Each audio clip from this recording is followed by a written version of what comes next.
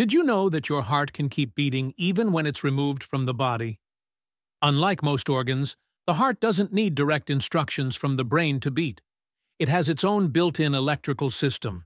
Specialized cells in the sinoatrial node generate electrical impulses automatically, acting like a natural pacemaker. The brain can speed the heart up or slow it down, but it doesn't create the beat itself. That's why hearts used for transplants are often seen beating on their own before surgery. Your heart beats around 100,000 times a day, pumping about 7,000 liters of blood. And it does this non-stop for decades without rest.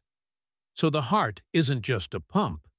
It's a self-powered biological engine, running on electricity generated by your own cells every second of your life.